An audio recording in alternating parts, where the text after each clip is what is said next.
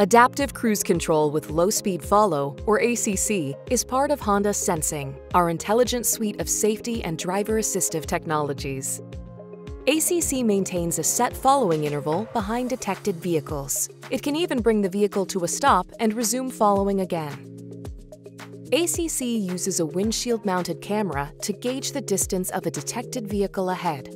ACC then sets the appropriate throttle position and can even apply braking to maintain a preferred following interval. To start the system, press the ACC button on the steering wheel. A white ACC icon will appear in the Driver Information Interface, or DII. Press either side of the Res Plus Set Minus switch to set the cruise speed.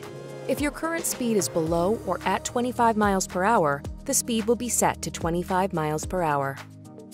If you press the button above 25 miles per hour, the cruise speed will be set to the current speed. In either case, the ACC icon will turn green. In addition, a vehicle icon, interval bars, and the set speed appear in the DII. If no vehicle is detected ahead, no vehicle icon appears. When a vehicle is detected ahead, a preceding vehicle icon appears. Vehicles in adjacent lanes may appear in gray.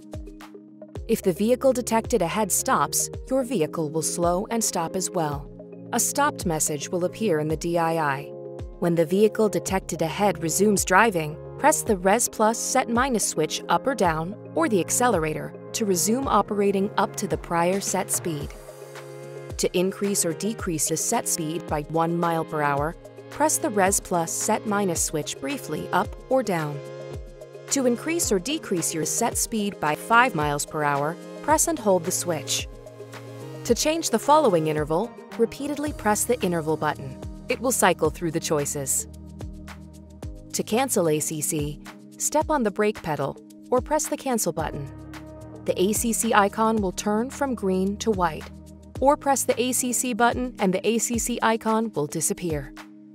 To switch from ACC with low speed follow to conventional cruise control, press and hold the interval button for 1 second.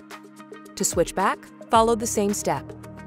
See your vehicle's owner's manual for more details or go to owners.honda.com for a downloadable version.